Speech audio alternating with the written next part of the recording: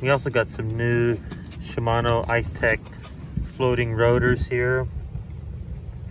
Put those on, swapped out, got the gold titanium bolts on there as well for the rotor bolts.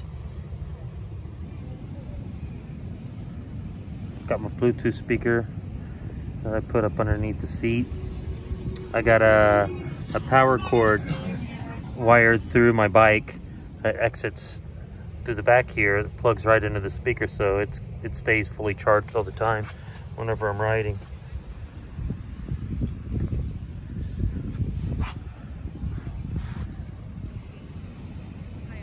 There's a little bit of a scene here for people to go by, so I can step out and show you the bike here.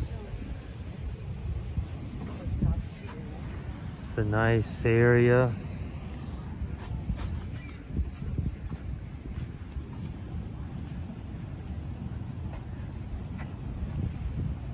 Taking a while to get it to this point, but it's like 99% done now, so man,